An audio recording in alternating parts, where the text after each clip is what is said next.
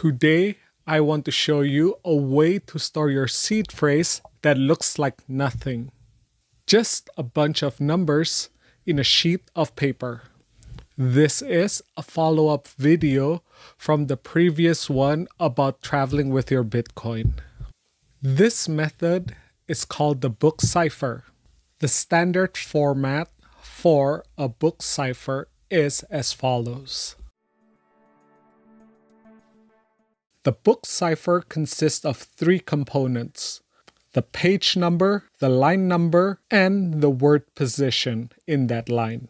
In this representation of the book, when you look at it, you look at the page number, you identify the line number, and then you identify the position of that word in that line. One example, when you look at this code, you know it's at this page, at this line, at this word position in that line.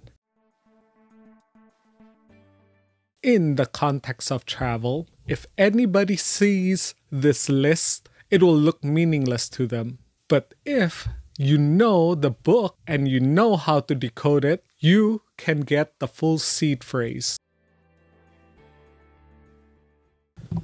This is an example of how I would do this book cipher.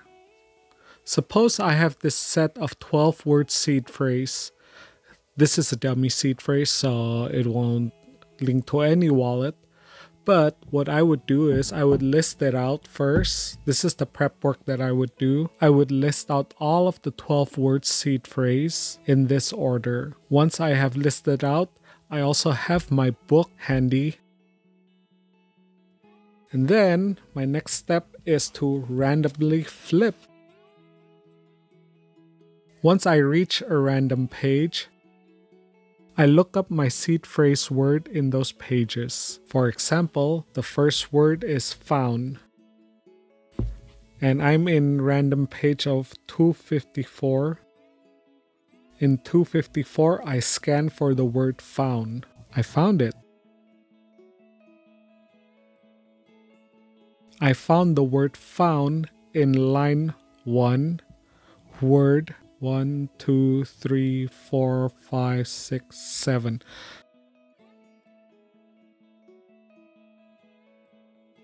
So I found the word found in word position 7. So I would write down page 254, line 1, word position 7. I then continue this whole process until I have coded all 12 seed phrase words.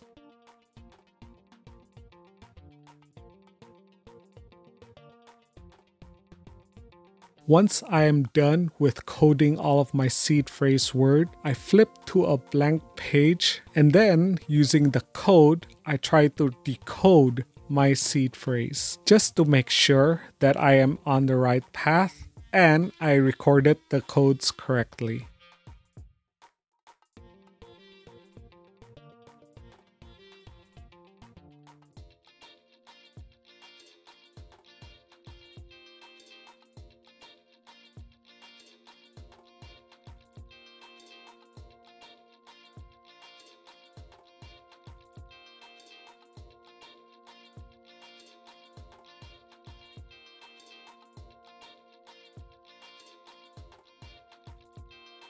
Once I'm done with that,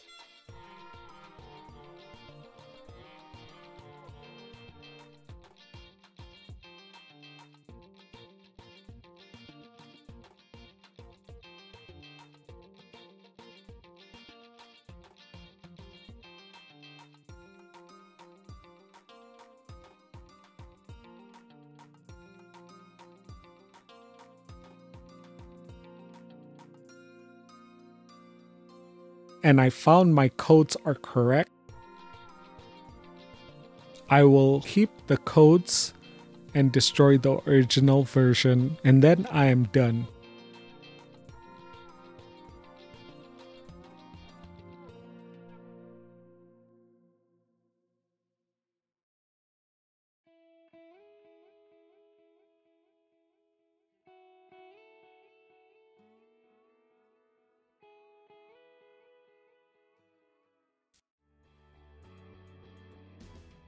This is not a replacement for cold storage. Like I said previously, this just adds a layer of security, especially if you're going to travel with your Bitcoin. But if you're not traveling with your Bitcoin, you can use this method for long-term security and privacy. And the best of all, it is all offline, and you do not need to subscribe to any apps to do this. So try it out with a dummy seed phrase. See how you like it. Once you're comfortable with making the codes and decoding it, you can move forward with your original seed phrase. If you found this video helpful, subscribe and I will see you soon.